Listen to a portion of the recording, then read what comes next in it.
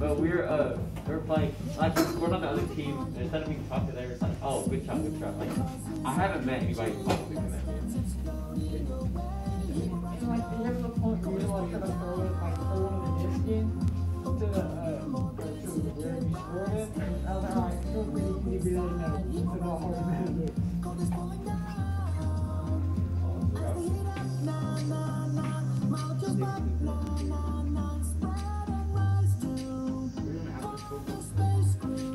All right, guys, be sure that you've gotten your test out of the tray.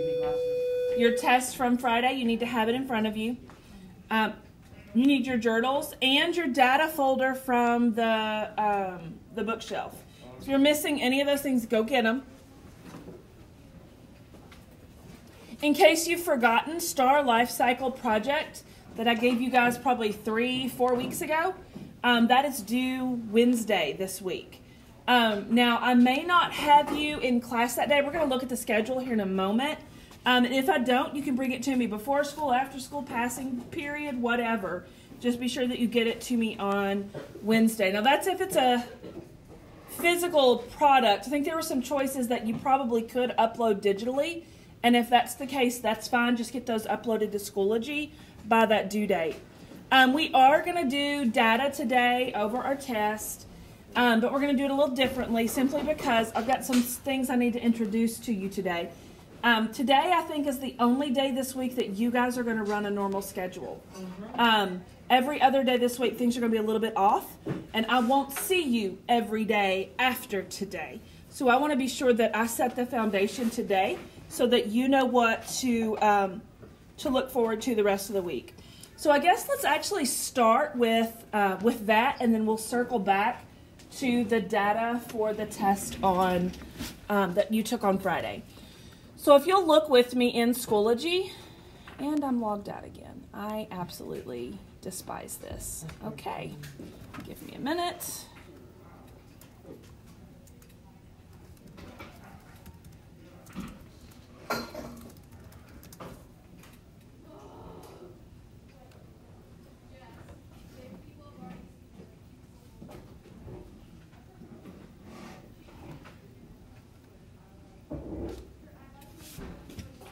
Oh, wait, no, I'm not. Hang on.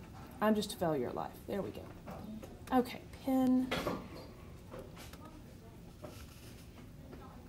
All right, here we are. We're in Schoology. So if I go down to the Bitmoji Classroom for this week, it's going to show you your schedule. I don't yet have classroom assignments. I'm hoping to get that today. I was hoping to have it before class today because I wanted you guys to organize your brain dumps into like what testing group you'd be in, but I don't have it yet. Happy Monday, teachers and students. Students, if you are returning from being online, would you please come to the office and check in with us? Thank you. All right, so tomorrow, y'all are going to have your English benchmark, and it will be in the morning. You will go to regular classes after lunch. Wednesday, I will see you. It'll be morning classes as normal. After lunch, you will have your math benchmark. Thursday morning, you'll have your science benchmark. And then after lunch, it'll be normal classes. I will see you guys on Friday, and Friday after lunch, you'll have your history benchmark. Does that kind of make sense to everyone? And you have this. It's going to be in the Bitmoji Classroom all week. So if you forget on any given day, you can come back to this to look. So today we are doing test corrections and data. After that, we're going to start what I'm calling the weather project. We're going to click on that link here in just a second and walk you through it. But do y'all see all the other links down below where it says Seasons Library, Weather Lesson, Weather C Notes, Hurricane C Notes, Weather Symbols? Okay, so if we had not lost that week to Snowmageddon, we would have done kind of our normal routine with that material, but we don't have time to do it. So what I've done is I've given you all that material directly so that while you're doing your weather project, if you need to reference it for help, you can. So I'm going to click on where it says weather project, and it's going to pull up your directions. So this is going to start in class today. You're going to work in groups of 2 to 4, and you have to research what weather systems led up to what we experienced as Snowmageddon. I want you to to research specifically February 12th through 19th of this year, okay? After you understand what weather patterns created what we experienced, you're then going to make a 7-day weather forecast, which is what this is right here, okay? And then you're going to make a weather map, which is what this is right here, okay? So you've got to be able to interpret what you find out and create a 7-day forecast and a map. I've given you links to weather station symbols, links to Cornell Notes Over Weather, and some links to weather information. Now, you can use more materials than that. You can look stuff up on your own. I just wanted to provide you with something. I then tell you what I want on the U.S. map, what I want on the 7-day forecast. There's a rubric here for kind of, how you're going to be graded. I give you a place to rough draft your 7-day forecast. I give you a place to rough draft your map. Now, this is not what you're going to turn in. You're going to need to make an actual poster. This is just where you're brainstorming before you make those posters, okay? Once you're done and I sign off that your posters are correct, I'm going to take a picture of your group in front of the green screen and a picture of your posters, and I'm going to use my green screen app, and I'm going to overlay y'all in front of your 7-day forecast and your weather map, just like you were a weather man, okay? Or woman, for that matter. There's a couple of question and answers here at the end, but this is what you're going to be working on in here all week. Your last day with me is Friday, so you guys will technically have until Friday to get this done. Some classes won't. If their last day with me is Thursday, then they have until Thursday to get it done. Does everybody kind of have a basic understanding of what I'm asking for there? Yes? Okay.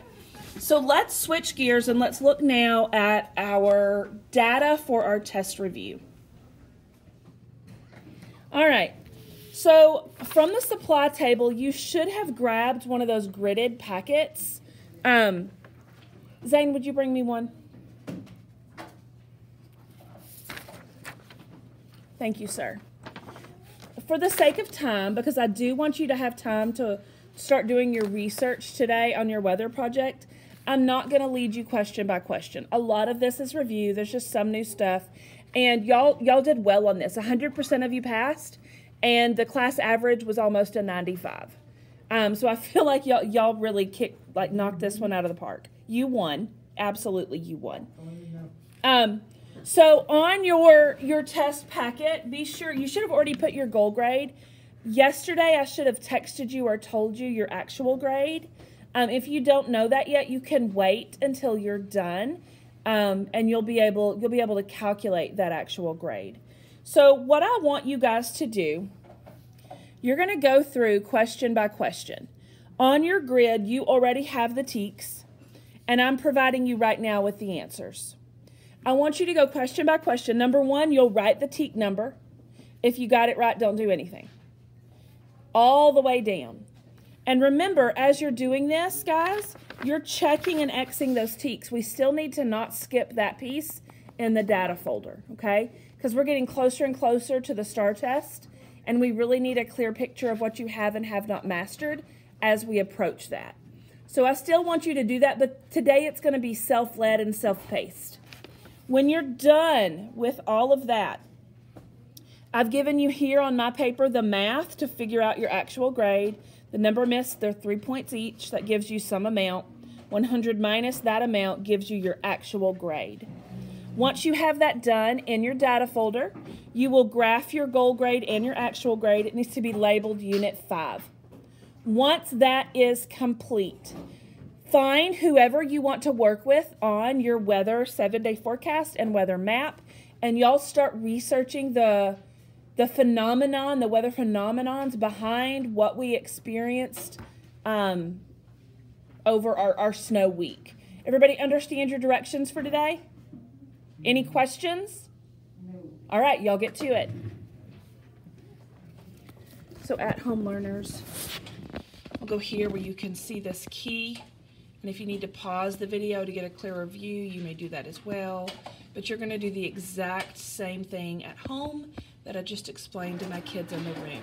Now, sadly, because you're an at-home learner, there's really no way for you to work on the weather project in groups. So you will be individually responsible for your weather project. And you'll just need to upload your final 7-day forecast and weather map to Schoology. I won't be able to get a photo of you in front of the green screen because you're just not physically in the room, but I will, that won't hurt your grade at all. I'll grade your 7-day forecast and weather map just as I would anyone else.